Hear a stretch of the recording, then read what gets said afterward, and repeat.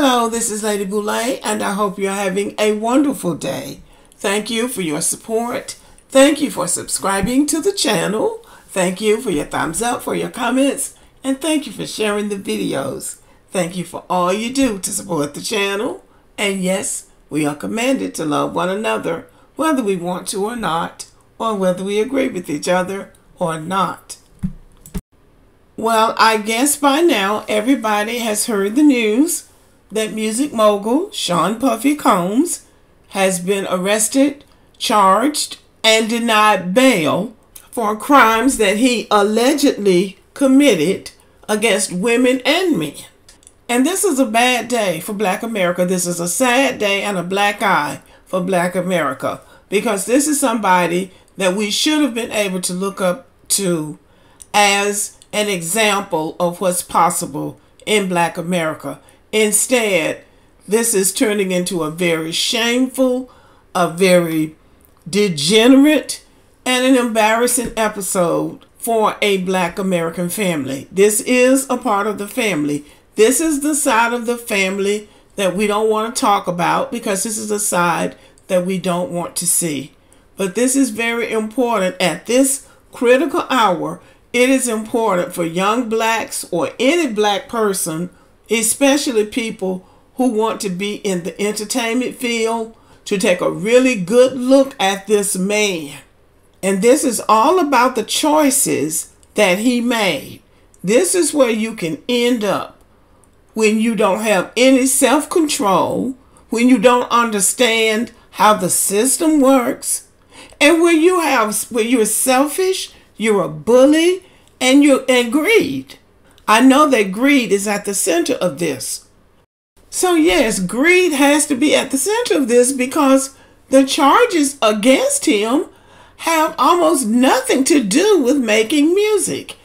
This says music mogul Sean Diddy Combs, who was arrested September 17th, 2024 at a hotel in New York City, has been charged with racketeering, sex trafficking, and transportation to engage in prostitution.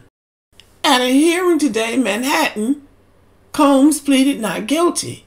He was denied bail and will remain in custody. Now, those are the things that he's been charged with, but he's been accused of other things, including being involved in the murder of Tupac. And honestly, the things that he's been charged with seem mild compared to what black people who know him, who have been involved with him, say he's been up to. So he's a very destructive person. You could almost call him diabolical. And we can commend the people who started out trying to work with him and realized he was toxic to the point of being dangerous, and disentangled themselves from him. So it looks like he's on his way to an R. Kelly ending. And at this point in time, we can only hope and pray that this phase of black celebrity is coming to an end. I think that all of us are exhausted with all of the nonsense, all of the garbage music, all of the degenerate behavior that's coming out of the black music scene. So hopefully this will be the beginning of the end. These rappers, every time you look around, one of them is being killed. And it's just ridiculous. It's just ridiculous. Everybody was not put on this earth to be a star. And if you have star quality, star ability, and star talent, you don't have to do all this crazy stuff. If the Creator put you here to make music, you can make music without becoming one of the devil's children. So that has got to be the takeaway. Everybody wasn't meant to be a star. And if some of these so-called musicians and singers weren't standing on the shoulders of the giants that came before them, that were really talented and really had star quality, you wouldn't even be in the music business in the first place. So this is the lesson. Arrested, charged, denied bail. Now he's going to have to go to court, chances are they've got enough evidence on him to put him away for as long as they want to put him away. And all that money he's got, it probably won't help. Bill Cosby couldn't buy his way out. And I don't know if R. Kelly tried, but he certainly was not able to buy his way out. They go for a long time, and you'll be thinking, oh, he's got money. They're going to let him go, but they're still black. So chances are he doesn't have enough money to buy himself out of the trouble that he's in. So we can only hope and pray. This is the beginning of the end of black celebrity. We have to stop looking up to these people. Now I'm saying we, I don't. But you know what I mean. You get what I'm saying.